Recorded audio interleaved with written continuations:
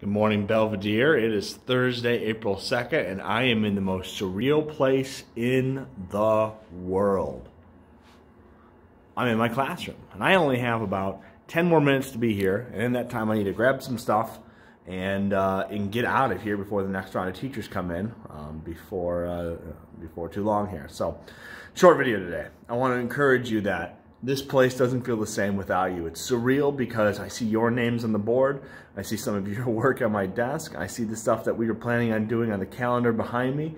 But yet, even though those things have changed, there's one focus that has not, is that I want you to learn, I want you to grow, and I want this to be a great experience for you. So even though I'm here in some Buc gear and my dirty cross-country hat full of sweat stains and all kinds of nastiness, know that my reason for being here is you. And as the weeks progress here, and as apathy and as the difficulties of this time ahead hit you, I want you to remember that there are people fighting for you. And it might not be the physical or tangible fights that we so often see, but it's the struggle every day that we teachers have to get up and to grade things and to look at things and to plan things that we don't know what this future looks like either. So as you're dealing with uncertainty and as you're dealing with the strange things ahead, just remember that this place right here that I'm spinning around in ever so slowly, this place that we normally would be at throughout the mornings, 5 days a week, it's not the same place without you. So go Bucs, do your best, wash your hands, and I'll catch you tomorrow on Friday. I think I'm going to read one of my favorite poems to you. Have a good rest of your day.